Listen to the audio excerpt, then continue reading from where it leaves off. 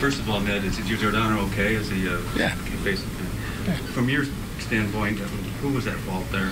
I mean, that's a tough question to answer. You know, Ventura in Manning's first at bat was pitching him in. Obviously, he didn't like it.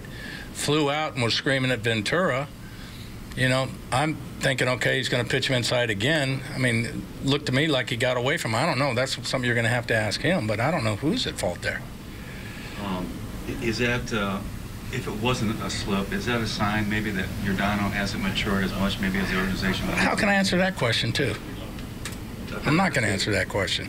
I mean, you tell me if it wasn't a slip, you want me to make an answer. I mean, you know, I'm not going to answer that. Getting back to the game, so many wasted opportunities early. There were.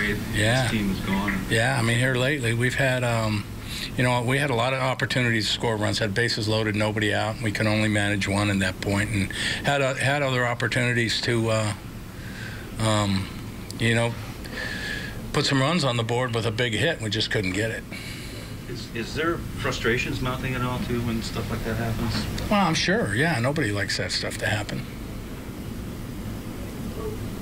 After it winds up happening, it's costly because when Juan comes in, he winds up not really probably as warm as he'd like to be, gives up a couple of home runs. No, he can be as warm as he wants because he, you know, he gets all, in an instance like that, he gets all that he needs. So, I mean, he was warm, but he definitely gave up some home runs. I mean, that's a club over there. You make a mistake, they're going to hit it over the fence.